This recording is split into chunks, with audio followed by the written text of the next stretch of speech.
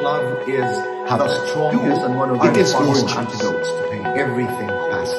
If you can do it because you have so much love for yourself, it usually starts with something that's beautiful. Hi, my name is Abunda. I'd like to speak with you with words spoken mula sa puso. Read this. Feel the pain until it loses its power. Then, move on. Pain is caused by many things. Loss, betrayal, treachery. Marami yan. Marami ang dahilan kung bakit tayo nasasaktan. But let's go to the first line. Feel the pain until it loses its power. You know, my friend was saying, but boy, it's not natural to say, feel the pain. Kasi our natural reaction is to run away from pain. It's more natural, according to my friend, to avoid pain than to actually confront it head on. But you have to feel the pain. So how do you do that? Something happens. You get hurt. Nakiwalay kayong dalawa. Iyak ka. Cry. If you're gonna go home to the province for a few days, do it. Each one of us has a different coping mechanism. You want to watch movies. You want to spend time with family. You want to spend time with friends. There's that lull. There's that break that you need to take a few steps backward to have a better view of where you are. Hindi naman biglaan you'd be able to say, okay, I'm ready to face what it is. No. So, but do what you think is needed by your mind, soul, and body. If you need the company of a friend or a sister because you just want a shoulder to cry on, do it. But there are some people who want to be alone. I want to be alone. I want to cry alone. I want to pray. Dito pumapasok yung katanungan, sino ba talaga ako?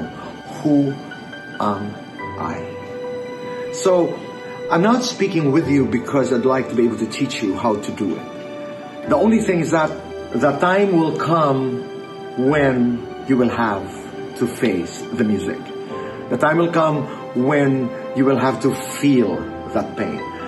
So after a certain period of time, you go home and you say, okay, what happened? I'm very hurt. Self-talk to me is very important. Kausapin mong sarili mo, nasaktan ako, I was betrayed, I was cheated on, I'm bleeding, and I'm crying. And you cry again, and you get hurt again. And it's not easy. It's not easy. It takes a lot of courage and a lot of honor and a lot of love for yourself to be able to do this exercise. So one day, you break down. The next day, you still can't do it. That's okay.